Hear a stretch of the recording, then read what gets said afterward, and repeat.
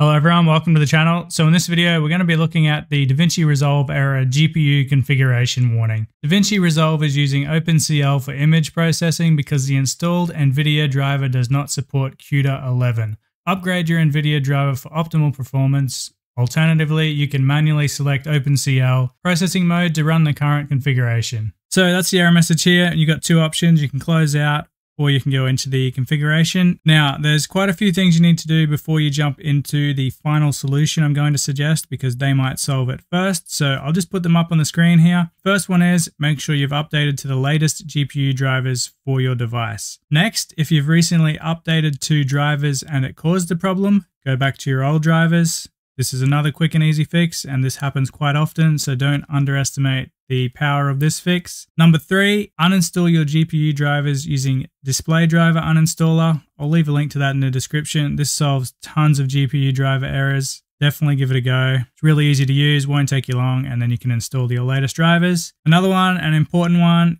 you probably should have already done this already, but just make sure that your GPU is actually supported. There are some issues with Intel GPUs that DaVinci doesn't work with, so that could be causing the problem as well. So double check that everything is supported. The next one, obviously straightforward again, make sure DaVinci Resolve is up to date. Generally, this will solve any problems that have come through. And finally, now we can move on to the actual fix that will solve the problem if you've already tried all of these things and they didn't work for you. So when you try to open DaVinci and you get the error message, click Update User Configuration. This will take you to the following screen. Obviously, I'm replicating the error here as I've solved it. So you'll go to this main screen, go to Memory and GPU options at the top. And here you will see the following stuff. So GPU configuration, it will be set to auto by default. Untick the auto option and then select your GPU or multiple GPUs. If you're on a laptop or something, you might have integrated plus a dedicated one. So make sure they're both ticked, then click save. Now, if that doesn't work for you, just try switching between either of the options. So just toggle one on and one off and see what works. But generally, setting both of them to enabled and clicking save will solve the problem. Anyway, I hope that helps. If you have any questions, just drop them in the comments and I'll get back to you. Otherwise, that wraps up this guide. Thanks for watching and I'll see you in another video. Thanks everyone.